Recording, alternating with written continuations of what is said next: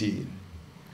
And it came to pass after a while that the brook dried up, because there had been no rain in the land. And the word of the Lord came unto him, saying, Arise, get thee to Zarephath, which belongeth to Sidon, and dwell there. Behold, I have commanded a widow woman there to sustain thee. So he arose and went to Zarephath, and when he came to the gate of the city, behold, the widow woman was there gathering of sticks. And he called to her and said, Fetch me, I pray thee, a little water in a vessel, that I may drink. And as she was going to fetch it, he called to her and said, Bring me, I pray thee, a morsel of bread in thine hand. And she said, As the Lord thy God liveth, I have not a cake, but an handful of meal in a barrel, and a little oil in a cruse. And behold, I am gathering 2 sticks, that I may go in and dress it for me and my son, that we may eat it and die. Verse 13. And Elijah said unto her, Fear not, go and do as thou hast said, but make me thereof a little cake first, and bring it unto me, and after make for thee and for thy son. For thus says the Lord God of Israel, the barrel of meal shall not waste, neither shall the cruse of oil fail, until the day that the Lord sendeth rain upon the earth. And she went and did according to the saying of Elijah. And she and he and her house did it many days. And the barrel of meal wasted not, neither the cruse of oil fail, according to the word of the Lord, which he spake by Elijah. Amen.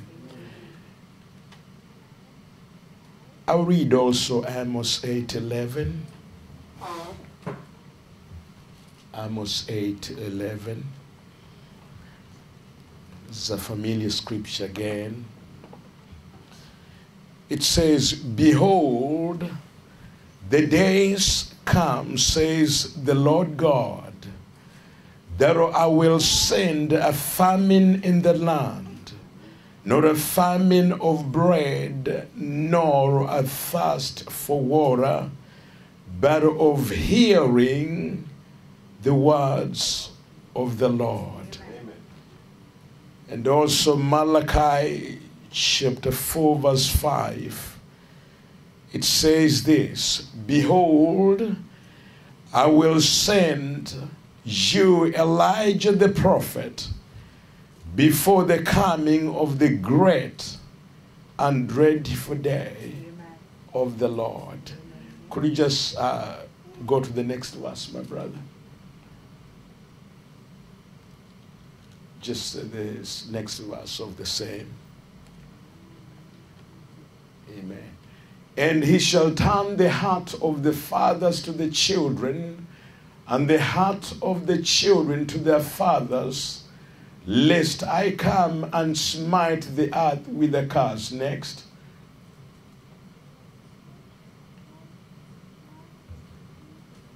Amen. Praise God. My mind is telling me there is more. May God bless you. Amen. Brother Sunga and I sing you. Amen. And Brother Olivia and I sing you too. May God bless you. You're highly welcome in the house of God. We missed you a lot, but it was for a good cause. So it's a pleasure seeing you in the house of God. It's a few minutes to 8, and I know some of you are going to work, so we just want to just highlight a few things before we can take part in the Lord's table. And also, as I told you, I'll be traveling to North Dakota tomorrow in the morning, and I'll be there on Sunday sharing with the brethren over there. Then I'll come back on Monday. So I request that you commit me in the hands of God and just pray for me. Amen. Amen. We can't do without your prayers. Amen. And I believe prayers are not just mere words. I believe when you pray, you are talking to God, and God hears what you are saying, and he answers those prayers.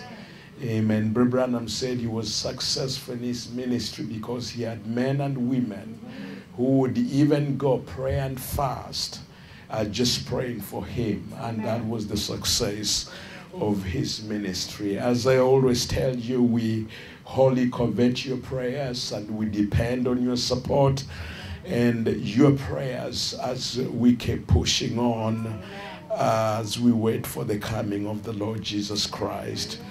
I shared with you a few things, and I just want to highlight a few things before we take part in the Lord's table. And I was talking about spiritual meal in due season. Spiritual meal in due season. And this age is a great age. And it is also one of the most dangerous times that anybody can also be. I'm talking about the age. And it is just because of what is happening around and the way men and women treat or look at the things of God. And at the same time, just as the way we've looked into the scriptures here, where the Bible says there is going to be famine in the land.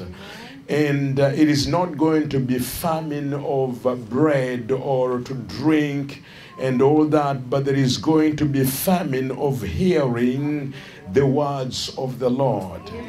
And it is interesting in the sense that if there has been any age where we have had a lot of materials being printed out and a lot of information right out there, messages in whichever format and all that, MP3s, tapes, Christian radio stations, printed literature, and so forth. There is so much out there. And I told you that this age is peculiar in the sense that this is the time. We've never had a day like this when the Bible has been translated into so many even local languages. Oh, yes. In languages, you know, recently the brethren from Haiti used to use the French version of the Bible, but now they have the Creole Bible. I have one I was trying to figure out how to read it, but I think I need some assistance. So every little language now, they're having the Bible in their language. And there is a lot of preaching being done than ever. Then you wonder why is the condition like this? Where it looks that so much preaching is being done. There's a lot of information there. If you go to any Bible store around, you see so many books. You go to Salvation Army, you see so many books on religion, on any subject. But then how come it looks like the Word of God is not really there? And remember, if you look at the Greek word, we have the rhema, word, and logos. Now, logos is simply the thought behind the rhema.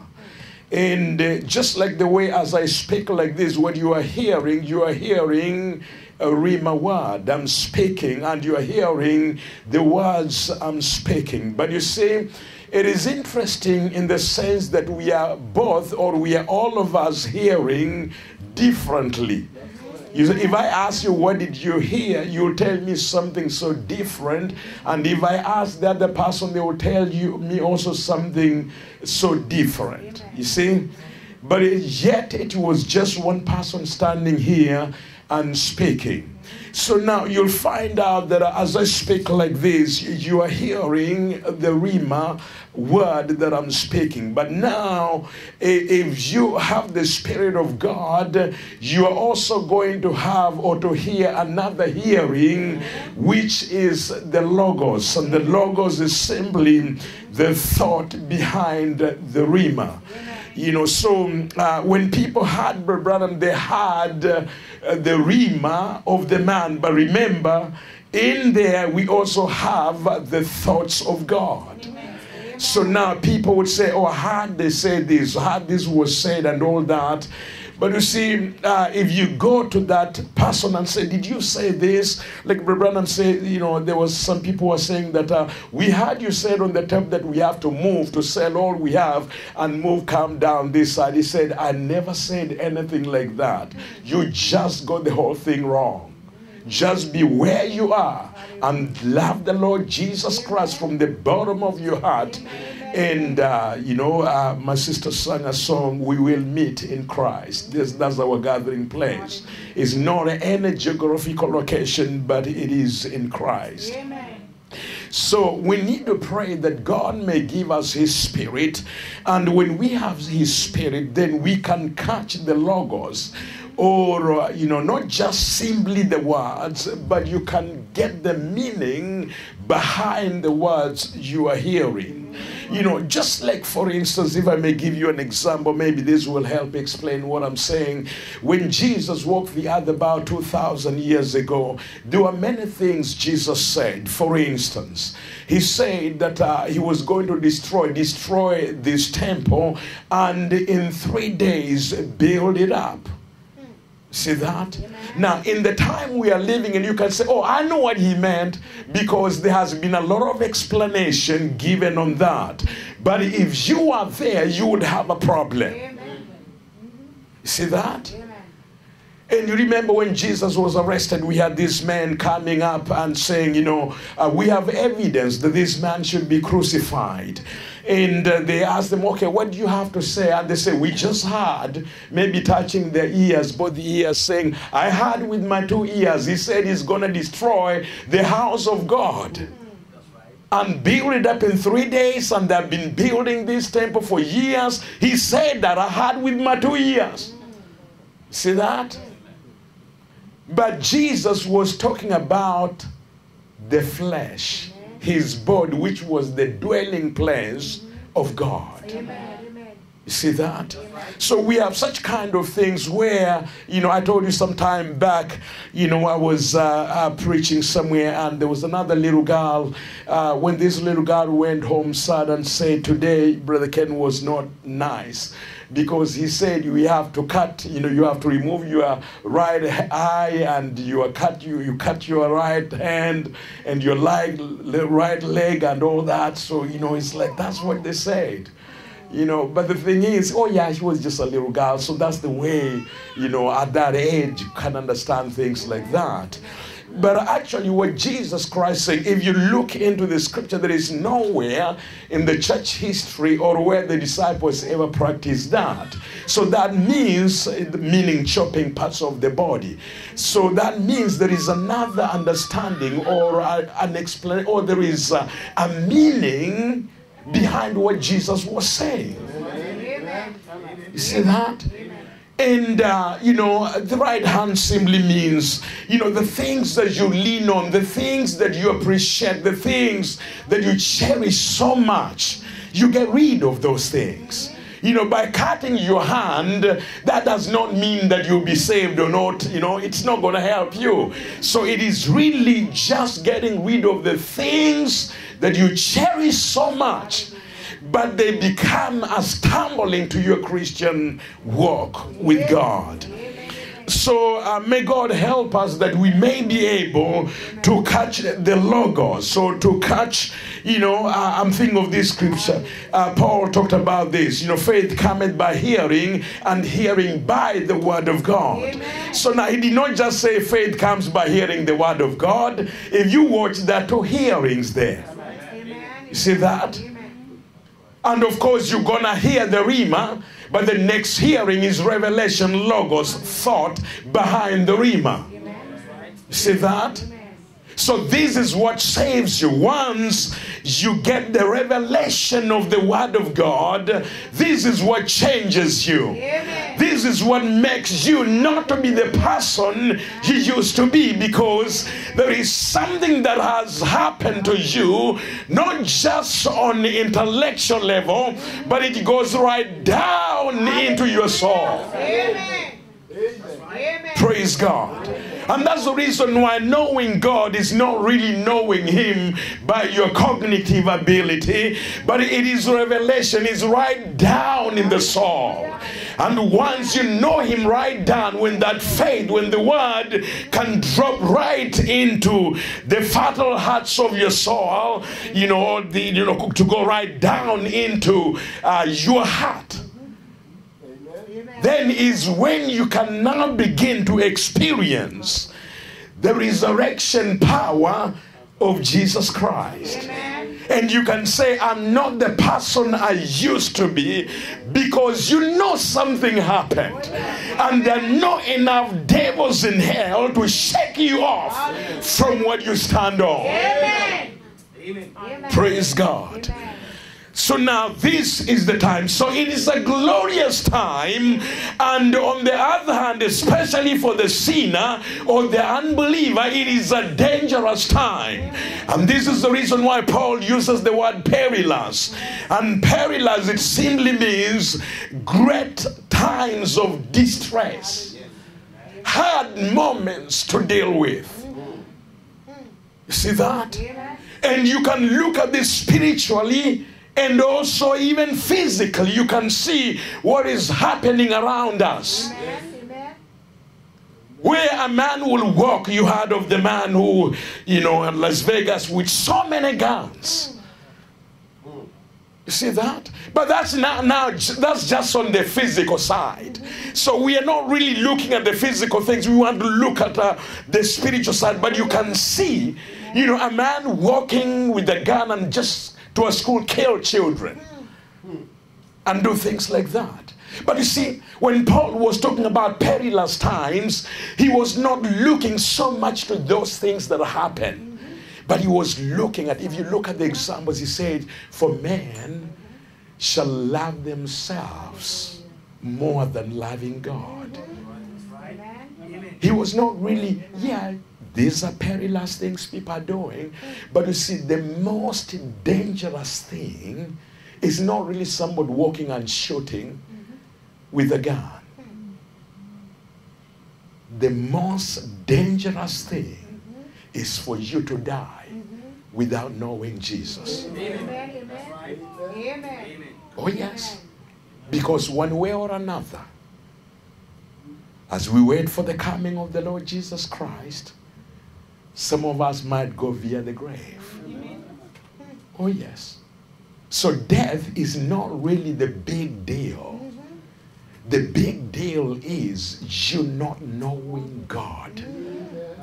That's perilous. You're loving yourself more than you love God. Paul says that's perilous. Just think about that. Liking pleasure more than the things of God. Paul says that's perilous. He was not really saying, there is a storm that came and wiped, like what happened in Puerto Rico, just wiped so many buildings and people. Those are not the things he was really looking at. No. Because you can be wiped, but just in a moment of a time, you are in a place you are saying, wow, I wish I came here sooner than, you see, because you are in the hands of Jesus. You see that? That's why Jesus said, do not fear them or him that can destroy, fear him that can destroy the body and the soul. Not just the body. Amen. Well, I'm not trying to lighten death. No, that's what I'm trying to say. But what I'm saying is this. It is a serious thing for any one of us to leave this dimension when you know that your life is not right with God. Amen. That's a serious thing. Amen. Oh, yes. Because when you wake up or when you open your eyes, you will be in great shock. Because, you see, the prophet of God said this. The two places people go to when they leave. When you die. Now, I'm not talking about Evergreen Cemetery. You say, oh, but we all got to be buried there. That's not what I'm talking about. You see, I'm not talking about where they put the body. Because remember, inside that body, when we say dust to dust, we are not talking about the spirit or the soul. We are just talking about the body. The body is going there, but you are not there. You are somewhere else. You see that? The body is there. It's the dust of the earth. It's going back to the dust of the earth. But you yourself, you're not there. You hear people say, oh, we found his body. Oh, you found his body, but where is he? They only found the body. This is just like a tent or a cot or something you just wear, but you shed it off. See that? Amen. So there are two places. Now, you will either go in the sixth dimension or in the presence of God, or you go to another waiting station, which Brother Branham says the fifth dimension. Hell is a place of torment, but it's not burning yet. You see that? Now, he said this. You hear a lot of people say, I have a lot of problems and all that. You are talking about problems? He says, right there in the fifth dimension is 1,000,000 times worse than what you're saying problems here right now. What you are going through, this is nothing. And right in there, every moment, they are regretting. Every moment. Brother Branham says, if you just open the lead, they won't even wait for the preacher to call an altar call. They'll be right there saying, pray for me. I want to get right with God. Amen. But you learn your days on earth are over. I told you some time back, and let me repeat this. Every time you wake up is another day of grace for you. Why? Because you can get right with God that very moment. Amen. Don't play with this life. This is God's gift. He gave it to us. So let's make sure we use it right. You see that? So there are moments, bad, terrible moments. And in spite of all that, we see there is a promise in the word that God will send Elijah the prophet before that dreadful day comes. There is something that is going to happen. Now, I've read different books and different theologians, and many people have speculated what this means. Recently, I was listening to those of you who come from Ghana, this bishop called Duncan. To him, his interpretation is that the spirit of Elijah will fall on everybody.